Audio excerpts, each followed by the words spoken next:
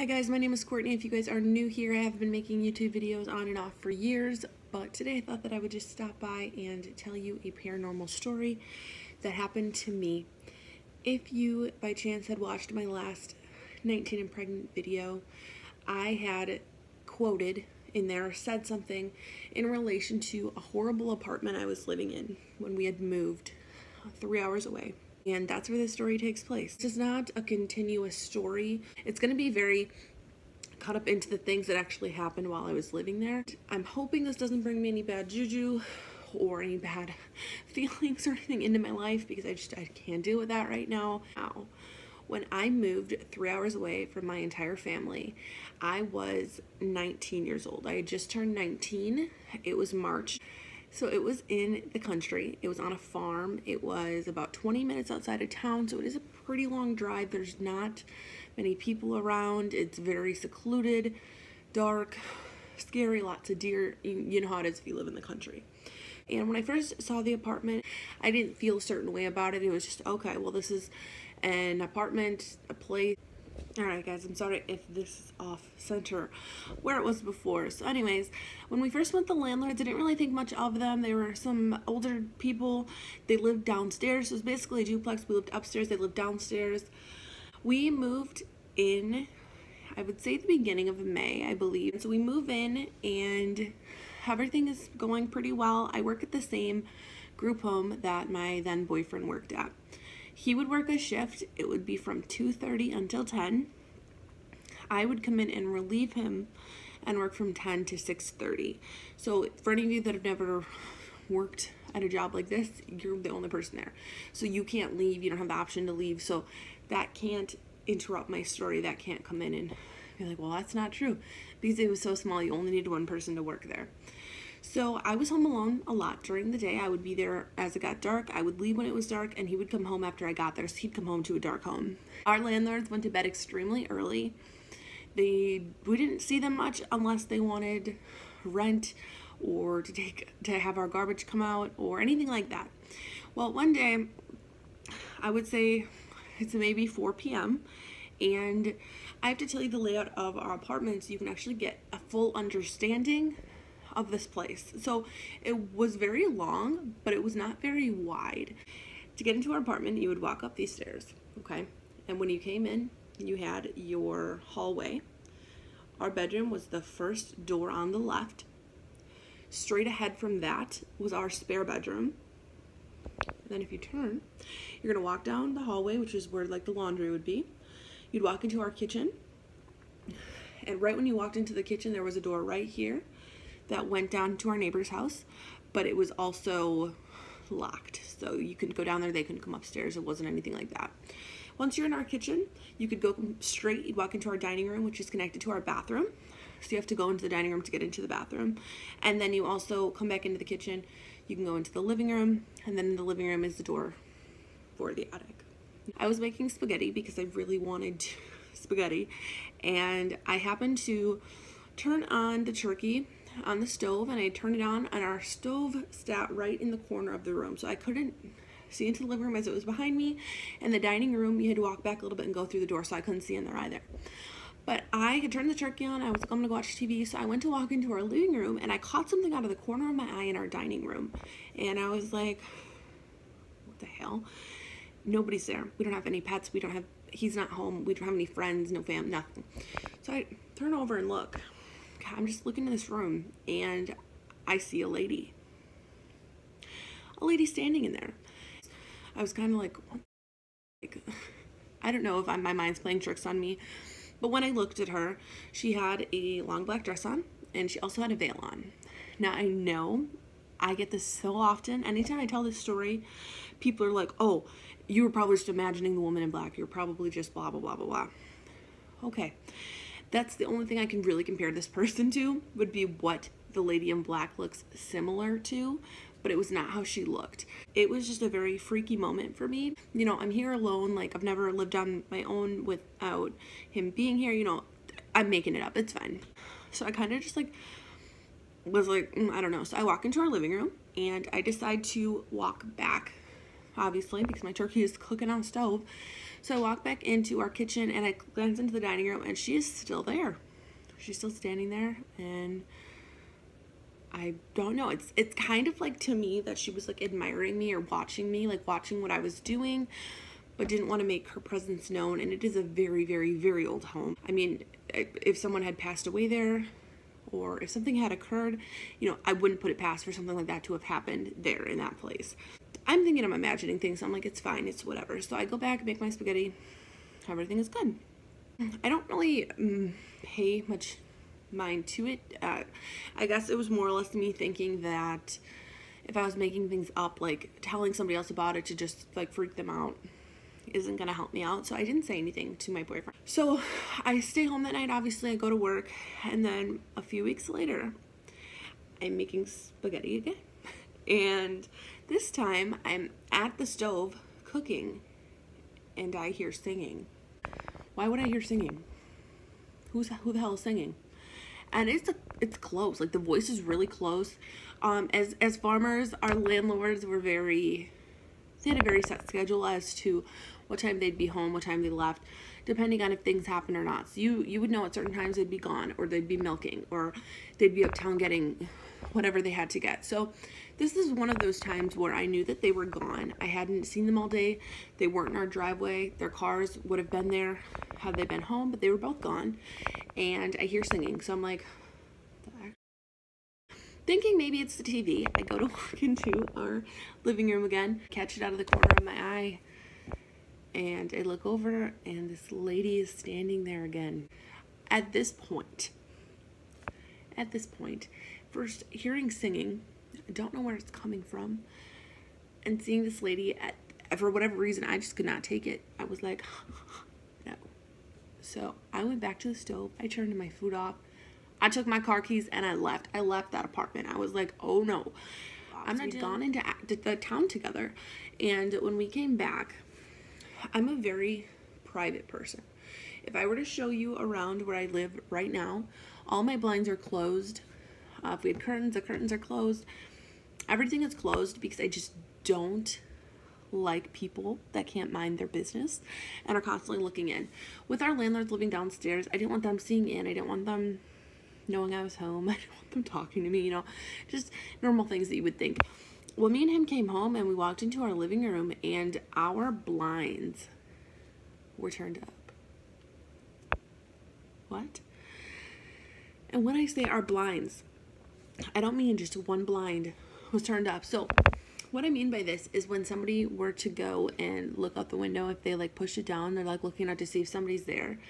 That's how this was. And it was one slit in every window. And mind you, we had 1, 2, 3, 4 windows in our living room. All the blinds were turned down, like somebody had been looking out to see if somebody was home. It was not me. It was not him, because again, we're not expecting anybody. Why would we be looking out? Why would we be whatever? And it wasn't like this when we left. So I'm like, what the fuck? So I walk into our dining room. Our dining room window is also pushed down. Our kitchen window is also pushed down with the blinds. Our bedroom, our spare bedroom, all of the blinds are pushed down like somebody's looking outside. And that obviously really freaked me out, because I was just kind of like, I don't know what this is. I don't know why this would be happening, but I'm really just not interested in it. Please leave. Like, please just leave. So here is more of my random things that just started occurring at that house. So at the end of May, my boyfriend decided to buy me a cat for our 3-year anniversary. And so he bought us a cat. His name is Felix. And it was very ironic because when I had been driving with him a few days before, we had saw a bird. And I was like, oh, it's Felix. It's our bird. And then we found this cat and his name was Felix. And he was just like, you know what? It's meant to be. Like, that is our cat. So we got Felix. And I was at work one day. And it was about 2:30 in the morning. Mind you, I did night shift. So I was awake all day long. And it's about 2:30 in the morning, and my boyfriend calls me, sends me a little text. I don't answer my phone call, but he texts me, and he tells me, he says, Courtney, Felix just jumped off our bed, ran down our hallway into the kitchen, So he got up at this point to go and look and see what Felix was doing, because Felix, when he goes to sleep, he goes to sleep. That's just how it is. So he walks over to the door. He happens to look down the hallway, and Felix is going like this, like the cat when you're scratching their neck, how they'll purr, just like move their head around so you can like scratch them. He's doing that right in front of our fridge, which is right in front of our dining room. And my boyfriend hears somebody say, "Oh, Felix, how I've missed you." What? No, that's not okay. So my boyfriend's freaked out. He's like, what the actual fuck just happened? Like, why the hell did I just hear somebody say, "Oh, Felix, how I've missed you," when it's 2:30 in the morning, our landlords are asleep. I'm the only one here. You're not here. He gets up randomly out of bed, jumps off, and somebody's scratching his neck, and somebody says his name. Like, how does that make any sense? So that was really freaky. And I had come home one morning, and my boyfriend had complained. He said that he's like, "Oh, my chest really hurts," or something along the lines of my stomach hurts. And I was like, "Oh, I wonder why." And we pull up his shirt, and he has scratch marks just going down his chest.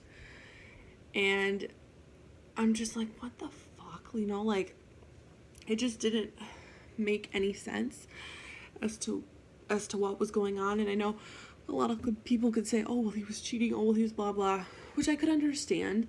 But mind you, we worked at the same place. He had never lived there before. He had family members, but he didn't really know anybody either, so I don't think that was the case. So there's one day he was gone at work, and I am just, you know, chilling, doing my thing. I'm really exhausted though from working the night before, so I decided to take a nap. It's about 3 in the afternoon, right after he leaves for work, and I always leave my bedroom door closed, just because I feel like if there's something negative in the house that it would come through the door and I'm gonna be there, and I'm just, no, it ain't for me. So I leave the bedroom door closed, and our closet doors are closed. So in our bedroom, it was shaped as an L, and the long part of the L, there were sliding doors as a closet. And when you first walked in, there was a door that opened that was also a closet. So we had 3 closets. We had 2 closets with 3 doors. But I fall asleep, and when I wake up, it's dark out, and I like look over, and my closet doors are closed, and my bedroom door is open.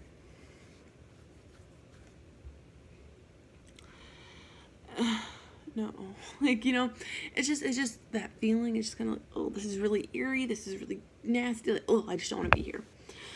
One day, sorry, I'm just getting a little jumbled in my thoughts right now. So one day I am at home, he's at home, and we just kind of hear a noise. So he was like, what the fuck? So we like walk into our living room, and our attic door is open. And it wasn't something you pushed up. It was an actual door that opened, and our attic door had been opened, and it was really damn hard to get that door open. We had tried getting it open, and we had to pull and pull and pull, and it would not open. And this just randomly opened. No. Nah, bitch. Nah. So I really didn't appreciate the place that we were living at. And one night, me and him are sitting there. This is like a very rare occasion where we were actually both off the night. So I am sitting there with him. We had patio furniture. So we had like this little tiny wick couch, and then we had a recliner. And he was sitting on the couch, and I was sitting in the recliner, and he could see into the kitchen. He starts telling me, he's like, "Courtney, I can see somebody in our kitchen." And I was like, "What do you mean somebody's in our kitchen?" Like, and he's like, "But Courtney, like, for real." And our cat walks into the kitchen. He glances up. He's like, "Courtney, she's right there. I just saw her." "What do you mean you just saw her?" He's like, "Courtney, I just saw her. She's wearing the dress. She's got the veil on. Like, Courtney, she's in our kitchen right now." Obviously, he was a little bit more detailed with what he told me, but I was just kind of like, oh no, like, I told you that was me. And if he's seeing it too, guys, it can't be something that I'm imagining, you know. It can't just be something that I'm like, oh, it's great, whatever. Well, all these things that started, it's just like been happening. It had just been making me very uncomfortable, and I didn't I didn't want to be there anymore. Everything about that place was making me uncomfortable. I was scared. I felt eerie just being there. And so eventually me and him had decided that we were moving. We had made up some excuse for our landlords, like, look, we're moving, we're breaking our lease. It's early, we're breaking it. Would it have been 6 months early? We left in December, we moved in May. So I believe about 6 months. So we tell them, and they're kind of upset. They're like, whatever. Well, anyways, we're leaving. So I'm packing our stuff. Like, literally from the time we decided to move until we actually moved was like 10 days. And I was packing everything up. And it finally came the day for us to leave. And he comes in to get everything. And our cat runs in our spare bedroom behind one of the closet doors. So there was an extra closet door, so we had it sitting in the spare room up against the wall. So there was like a little crevice that a cat could crawl in behind. And me and him have everything moved out. And we go to grab our cat. And he's like, Courtney, can you help me? I was like, yeah, of course. So I walk in the spare bedroom with him. I'm on this side, he's on this side, and the door is right behind him. And he goes to like pull it forward. And I just felt something. I don't know what I was feeling, but I felt it. It was right behind me. I could just, it just made me so uncomfortable. So I'm like, what the fuck? So I just have this feeling, and just, not thinking anything about it, I just turn around. And this lady is standing in the doorway.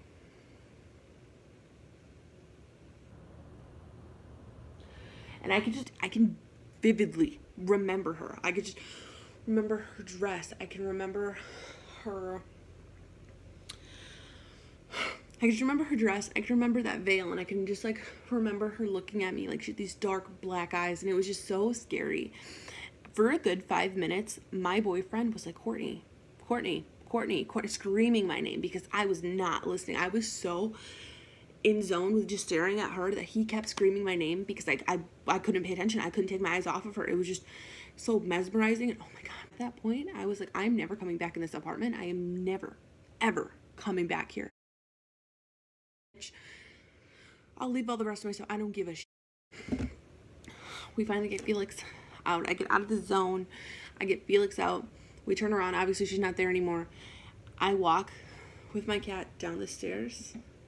I trip and fall on my way down the stairs. And that was the last time I was ever in that apartment. Because I'm not doing it. I'm not dealing with it. It was just scary. It was creepy. It was, ooh. I'm going to insert, I think if I can find it, I put your phone on Google a few weeks ago, a picture of the property, like up above so you can see the house, the barn, just the farmland and everything around it. One other experience that I did not add in here that occurred during this time, boyfriend had gotten really mad at me and we were in a big argument, which wasn't uncommon living there. We had been really good before. I don't know if it was just because we moved in together, but so he goes to his car downstairs and I don't want to lose him. I love him, so I follow him down the stairs after he's already in his car for a while. I go downstairs and I get in his car. It's snowing outside. And I happen to, while I'm looking at him while he's in the driver's seat, and I just happen to like see out of the corner of my eye something on our neighbor's porch. So I'm like, I turn around and I look and I see this old man, like a really old man, guys. Like I'm thinking maybe in his 80s walking off the porch. So I'm just like, oh, that's interesting. I've never seen him before. So I'm watching him walk off the porch and he takes 1-2 steps and poof, he's gone. From, I think when it started, I think it was like 2 weeks in, honestly. I had called my mom, and from living there for 2 weeks, I was telling her all this ghostly stuff that had been occurring that had made me uncomfortable. Just making me feel so icky and gross and nasty. And she kept telling me, she's like, you need to leave. You need to move out. You got to go. You need to leave now, like not in 10 years. Courtney, you need to leave now. I don't want you staying there very long. Please leave. And I just had I just got a new place to live. I couldn't just up and leave. I said I didn't think I could at the time. But we did end up moving out of that place. I have never been back there. I have drove by it if we've been up there in the area. But it just gives me such bad vibes that I don't want to go there. I don't want to think about it. I don't want to think about that lady. I just want that erased from my memory because it freaks me out. Oh, it's so scary. But yeah, if you guys have any questions, comments, or anything, I guess, on this video, then yeah, please let me know. But don't deal with the dead. Don't deal with paranormal shit. Don't deal with ghosts. Don't deal with demons. That's all I can say. All they is trash.